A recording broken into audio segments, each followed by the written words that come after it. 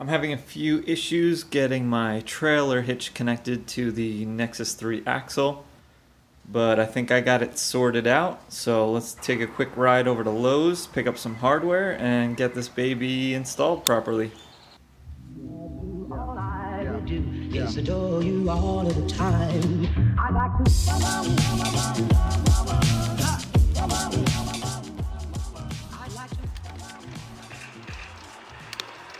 Lowe's is my nearest hardware store.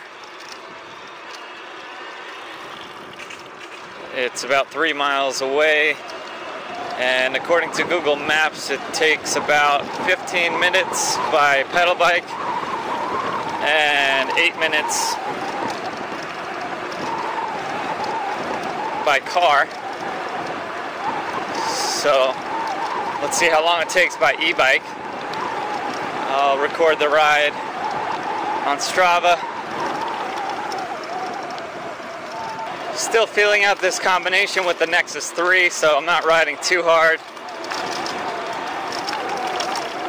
especially on third gear, but probably will have to punch it a little bit on this center intersection. This is just a small little spot.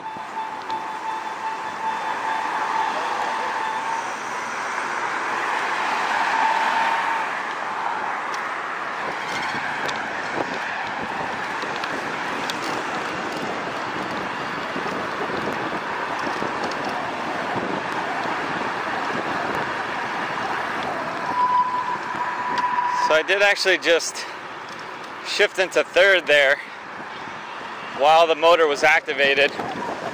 Didn't really think that one through, but it shifted smooth, didn't seem to grind or anything.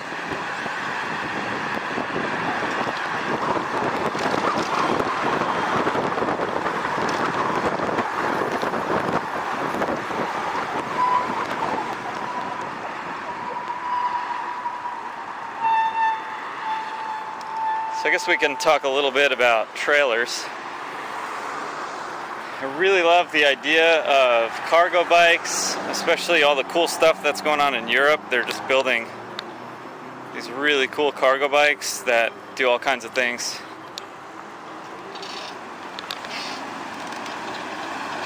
And I definitely want to support that, and we need a lot more of that. But at the same time, for me, I can't really use them.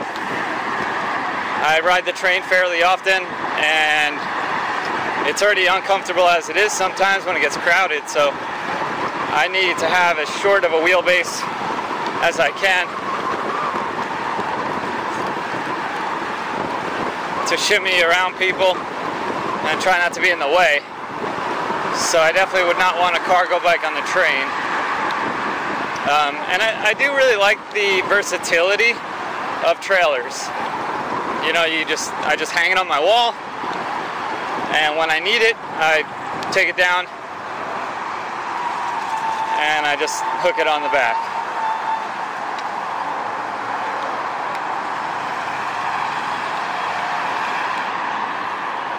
So really, cargo bikes are somewhat particular to the usage, right? So if it's a business or something and you know that you're always carrying a load and you need that space available, then cargo bikes are fantastic. But if it's for the once a week that you're going to go grocery shopping or pick something up that's too heavy for your rack,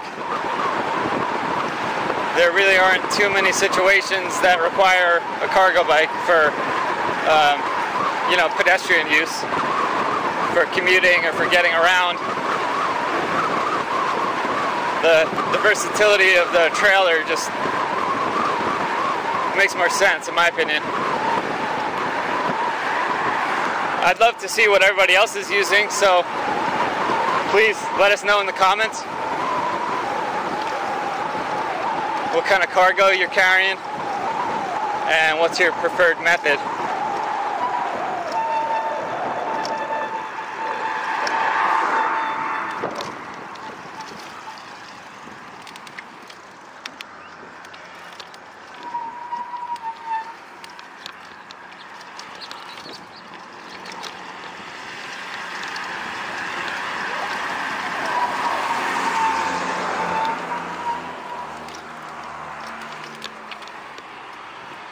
This is obviously the back entrance, which at first I took a little personal. I thought, typical, they put the bike lanes in this dirty little back alley, but actually turns out to be much more convenient because this is right near the contractor's entrance. There's a lot less people coming in this way,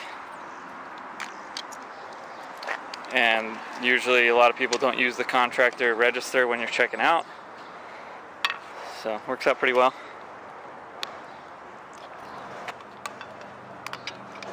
Alright, let's go get us an eye bolt.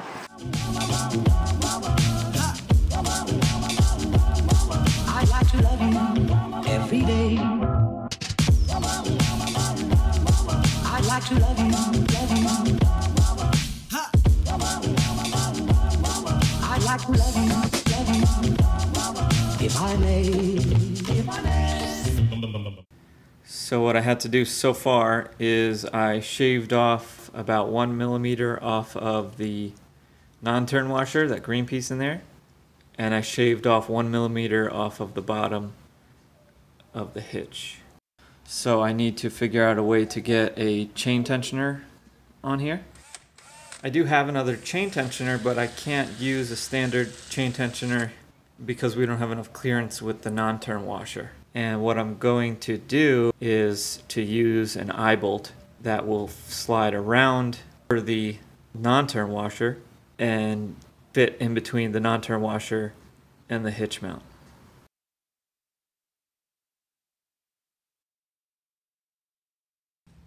Finally torque the axle nut to 30 foot-pounds, which is about 40 Newton meters. It's a little fugly, but it'll do the trick. I'd like to love you, love you.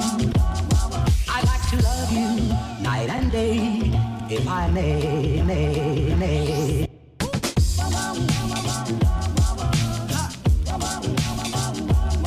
I'd like to